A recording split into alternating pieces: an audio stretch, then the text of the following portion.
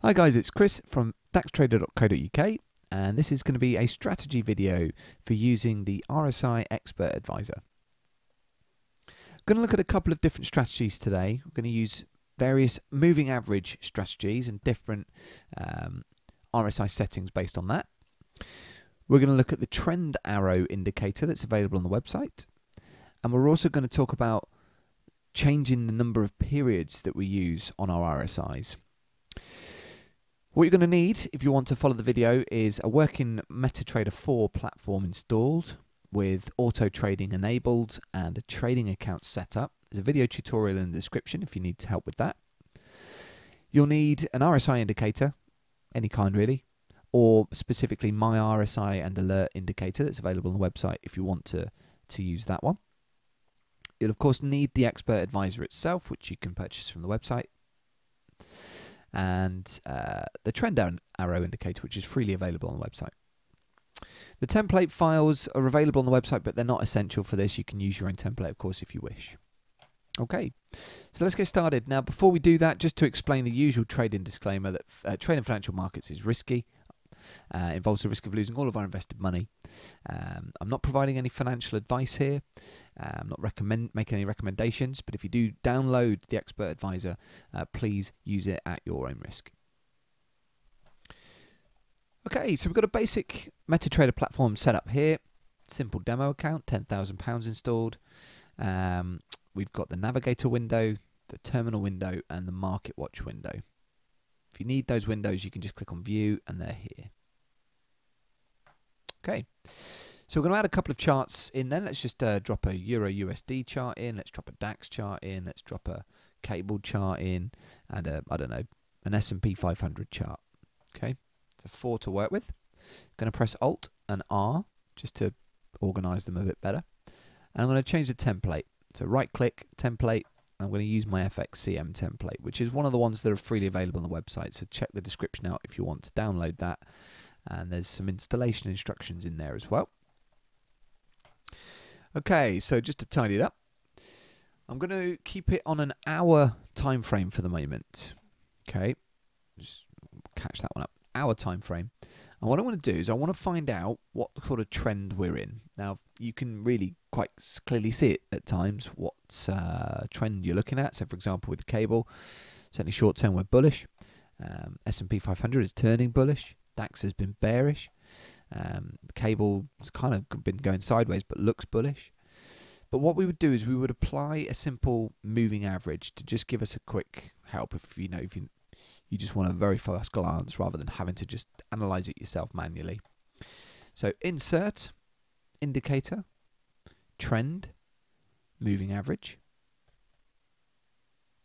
And I'm going to use a 34 period exponential moving average. Why am I doing that? Really because it's a Fibonacci number 34, and 34 hours tends to provide a fairly decent guide of trend. I use exponential moving average just simply because I prefer to have it give more weighting to the more recent candles, which is pretty much what the difference is between that and a simple one.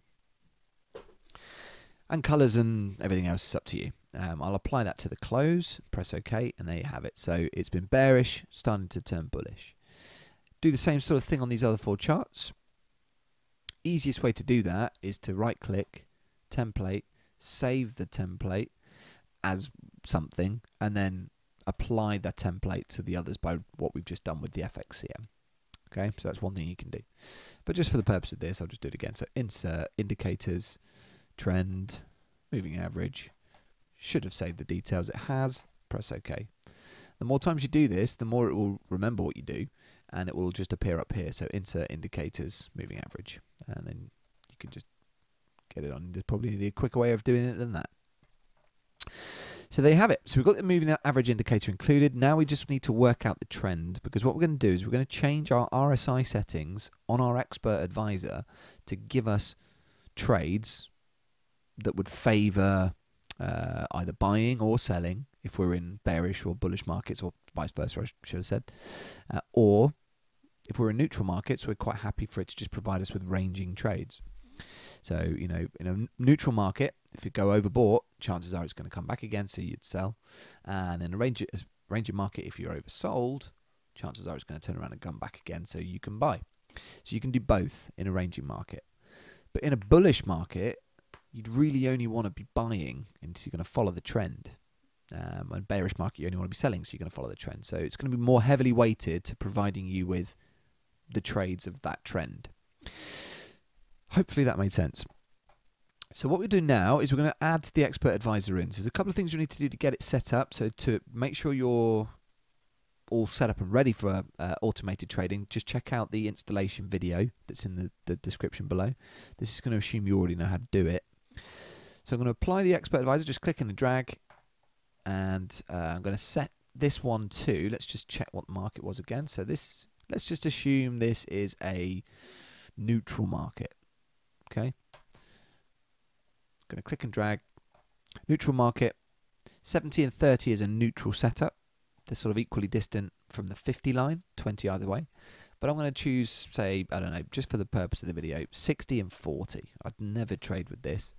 Normally 75-25 is the minimum I'd go for. Even higher than that, 80-20 probably, 85-15 even. Because I don't want it to trade lots, but I just want it to provide higher probability trades. Okay, so 14 period is pretty standard. Going to keep that. Now with FXCM, the smallest lot size that I can use would be 1 on an indice. On Forex, it's 0.01, so 100 times less. But with commodities and indices, it's 1. So make sure you get that the right way round. Because if you enter a trade 100 times bigger than you should, you can get yourself in quite a lot of trouble very quickly. And with indices, I believe, and I need to just double check this, but 1 point would be 100 on this. So if I wanted to have a take profit target of 10 points, it's going to be 1,000 that I'd have to put into this. And the stop loss, let's just do it the same thing. Okay, number of trades, just going to minimize that. Occasionally it does open an extra trade based on what you've said here, so you just need to be aware of that. If you want to maintain good, solid risk management, don't set a particularly high number there. Okay, might actually just make that a little bit bigger. £10,000 account, a size of 1 is going to be pennies. So let's have a look. We're going to add that in. So that's on the inputs tab. I'm just going to check the common tab to see if all the boxes are ticked. So we want both of those ticked, we want that one ticked, and we want that one ticked. Okay. Haven't got a smiley face here, so chances are I haven't got the auto trading button enabled. There's 2 ways you can find that. Right here, you can click that and it will automatically do it for you. Or if you don't have that button, you go to Tools, Options, under the Expert Advisor tab, click this one and make sure these 2 are ticked as well. Okay. Happy smiley face, everything's good. So we're just going to drop that in to the other ones quickly. So on the German DAX, let's assume we're bearish. So we're really looking to sell. Completely goes against what I personally believe in. I never sell stock markets, but it's just for the purpose of the video. So the boxes are ticked on the input screen. I'm going to change my RSI settings. So in a bearish market, rather than 70-30, I'm going to skew it so it's not equally distant from the 50 line. And I'm going to skew it. So let's just say we skewed it further towards this way. So I'm less likely to want to buy, more likely to want to sell. So I'm quite happy if we get a little pullback that an overbought level would be lower than 70. And then when it comes in and crosses through, it will open up a trade because it's likely going to sell, likely going to head further down. So you can be more lenient with this. What I tend to provide is something more like this, so 60 and 10. So I really don't want to buy at all, and I'll only buy if it's ridiculously oversold. But more often than not, you get sales opening on the trading. Okay, quickly just do this. So this is DAX, so it's an index. So I'm going to just do the same thing as I did with the S&P. Similar thing. So 1 point is 100. So let's go for 20 points. Just keep that to a minimum. Ooh. Okay. Happy smiley face. Just going to go back to this S&P one just to make sure I did change that. I did. Okay, pressed F7 to bring up that box again. Okay, let's do this now for the two Forex pairs. So this one's bullish. So if it's bullish, I'm looking for the overbought section to be pretty high because I'm not really interested in selling. So if it gets up to 85, which is crazily overbought, I'm not interested in selling. But if it goes above 90, then something really crazy has happened and there's an opportunity to sell. So you would sell. But I'll be more lenient on my oversold levels and I'll bring that to 40 instead of 30. Okay, on Forex the minimum lot size is 0.01, so I'll just times that by 10. And take profit targets are as they are, so if you want a 20-point target, put in 20, stop loss 20. Now you may want to have decent, better reward to risk ratios than 1 to 1. I don't normally recommend doing that, but go for 2, 2.5, 3 to 1, and you just change your figures. Yeah, I'm sure you know how to do that. Just make sure on the common tab everything's ticked. It is. There we go. So that is now going to be entered into some bullish trades. Got the smiley face. I'm just going to do the same for the final one. So let's just say this is neutral. All the boxes are ticked. So neutral, let's just go with, 70-30, fine. Let's just go with that. 20 points. Just a single market. Change that. And there we go. Final thing I'll do, just for the purpose of the video, is just speed that up by changing the time frame to 1 minute, just to see if it opens up some trades for us. It will change the indicator, of course, because that's now a 34-period 1 minute moving average, not a 34-hour moving average anymore. But we've done the work already. We've worked out the trend on the previous screen. Okay, so we now wait and see what happens, see if any trades open. Okay, so the one thing I guess you don't see using just the expert advisor on its own is you don't get to see the heads-up display of the RSI to see roughly what's going on and whether a trade's likely to happen soon. So if you want to check it, feel free.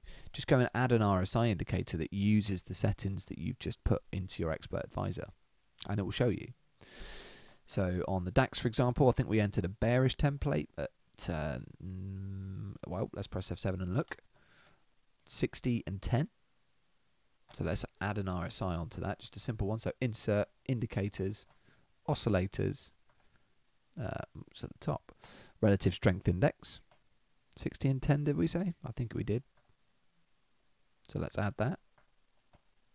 And that shows you where we are. So not likely to get a signal anytime in the next couple of minutes or so. Cable seems to be rallying at the moment, so that's just probably some news release that I've just missed that's just come out. And both the DAX and the S&P are plummeting at the moment. So let's just go and quickly check what we did for this one. So 60-40, so a neutral one on the S&P.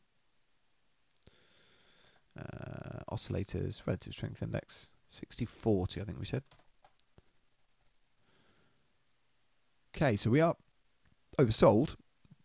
So as soon as that crosses back through this 40 line, we will get a trade activated to go, to go long. Okay, what did we do on the cable? We did 90-40. So let's just go and add that. Relative strength index, 90-40 I think we said. Here we go, so still within normal levels, nothing really likely to happen just yet.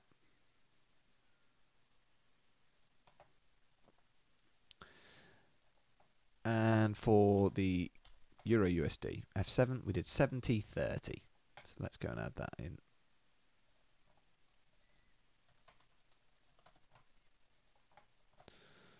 And there you go. So it was just about to creep over. In fact, a few minutes ago, had we have already included it, we would have actually had a sell trade, but hadn't got it entered by the time it was ready to do that, so we missed it.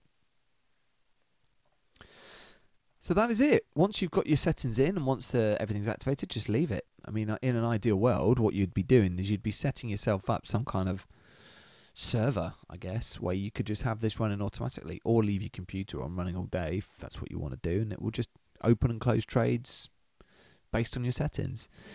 Be wary though. I mean, leaving an expert advisor to just go and trade automatically on your account, it can be brilliant. You could make a lot of money, but at the same time, if the settings are not quite right and it's just going off and doing its own thing and you've done something wrong, you can very quickly clear an account out. So you've got to be really careful. So test it on a demo account until you're happy with the settings. I would say, well, I mean, that's not even a suggestion. That's just make sure you do that, because if you do get something wrong, I don't want any knocks at my door. Okay. So at the moment, it looks like we're just about to come above the 70 line on the Euro USD. So as soon as we get that candle closing, that should arm the expert advisor. Cable has really rocketed. It's 85 nearly on the RSI. So wouldn't have expected it to get up to 90, but if it does, it's actually going to provide us with a sell trade when we wanted buy trades. But it's, as you can see, it's only in exceptional circumstances when you'd get that. And, you know, we're looking at 1 minute data. So we'll accept that. It's not the normal. Okay, the S&P, it's armed, but we're waiting for it to close above 40 for it to go into a buy trade. This one definitely looks like it's armed. I think we've had a new candle there.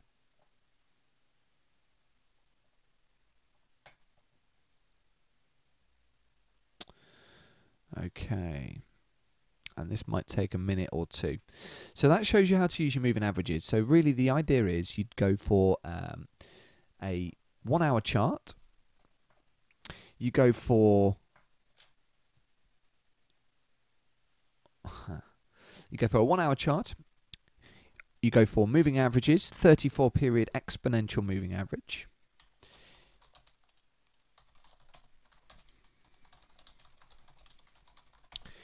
You choose as many charts as you like. You need to choose your settings, of course, on your expert advisor relevant to whether you're doing an indice or commodity or forex. You'll get the hang of that pretty easily. I just changed my times to a 1 minute chart. But once you've done that, you'll need to include, if you want to keep up, keep a check on what's going on, include the RSI indicator with the same settings. So there you have it. So 1 hour chart, 34 period moving average, put it on as many charts as you like. Gauge the trend, so work out what it is. Set the RSI levels on your expert advisor related to whether it's bullish, bearish or neutral. And to keep a lid on things, or to keep an eye on things, include an RSI indicator with the same settings. Okay. And there you have it. So I'm hoping before the video finishes, we're going to have a trade activated just to show you that it does all work.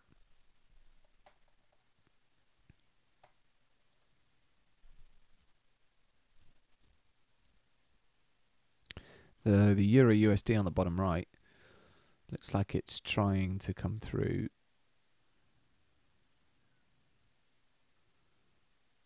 The 70, so let's see if this works.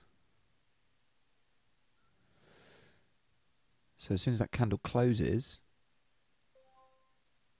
there you go, right on time. So as soon as that candle closes, the trade will activate because it's gone above the 70 line and then it's closed below, and that's where the trade opens. So the trade is now live, it's active. You can see down there it's ticking away. It might win, it might lose, who knows? Nothing's guaranteed. But it's out there, and you can close the trade one of two ways. It's either going to hit its levels, stop loss levels, or its take profit levels, which you've set in your settings. We did a 20 point or 20 pip move either way, so you can see that not much has been taken off from the spreads there. And or you can close it manually. You can either right click and close it, or you can click on the X on the right hand side once you've enabled one click trading, which a couple of boxes you have to say yes to. And that's pretty much it. So just for the next video, I'm just going to shut this trade out. Oh, there we go. Perfect. If you haven't activated one-click trading, you'll get this box. Feel free to read that. I accept. Press OK. And then you'll just need to re-press the button when you want to close that trade out. So I hope that's explained it for you guys. Thanks very much for watching the video. Best of luck with the with the expert advisor. And I'm going to set up another video now, which will talk part 2 about the trend arrow indicator. See you in a minute.